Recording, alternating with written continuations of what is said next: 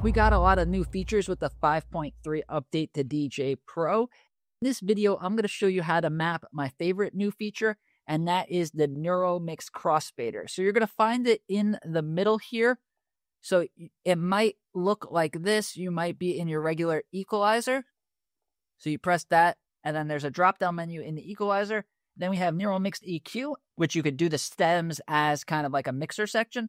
Or the really cool new feature, my favorite way how to use Neural Mix, is going to be over here, Neural Mix Crossfader.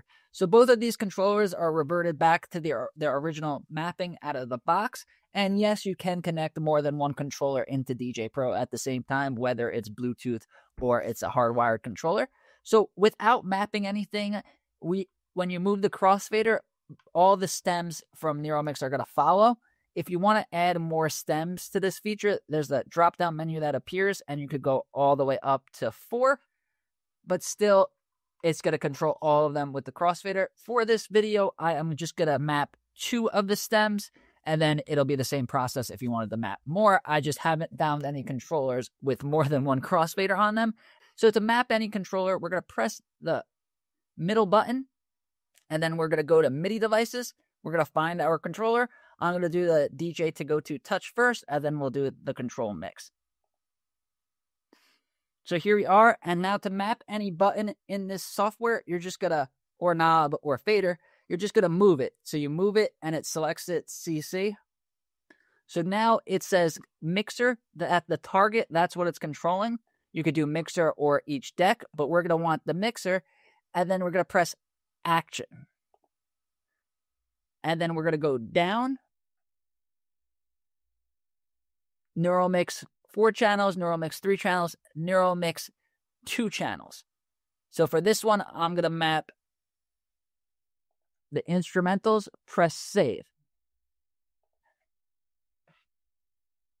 So now with this controller, this crossfader is going to control the instrumentals. So if I want the instrumentals of the song on the right, there you go, instrumentals on the song on the left.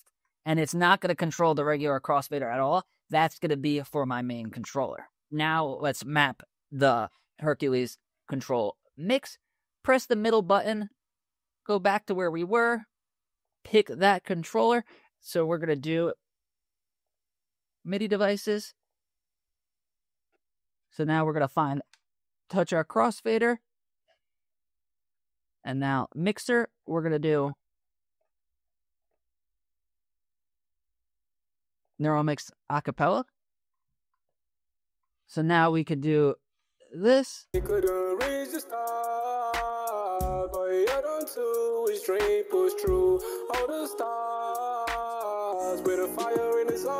So there we go. We have 2 crossfaders doing separate things. I wish I could find a controller that actually had 3 or 4 crossfaders. Maybe we'll see that in the future as controllers are designed with DJ in mind. So now I just want to show you how to do the same thing, but with knobs instead. So I'm going to use this Akaya controller.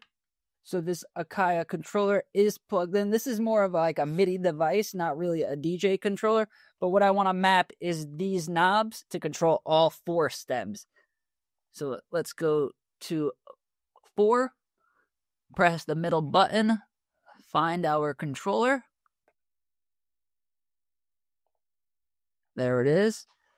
Touch one of these knobs. So we're going to go to mixer. Scroll down.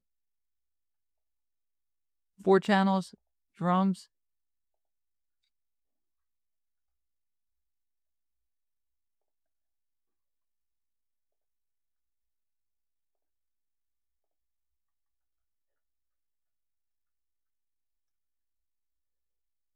Bass.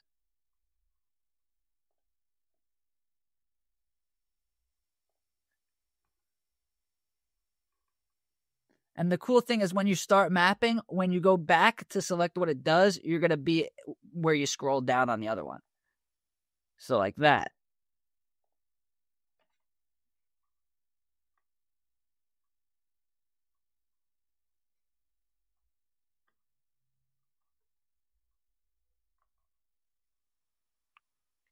these 4 knobs are going to control the Neural Mix Crossfader, which I think is super cool. What I think I'm going to do with this controller is have it be like a Neural Mix only additional controller. So I'll have the Crossfader up there. I might have the Neural Mix EQs in here, and then the isolations on these pads. And if you want to see my full review on this controller, check out this video over here.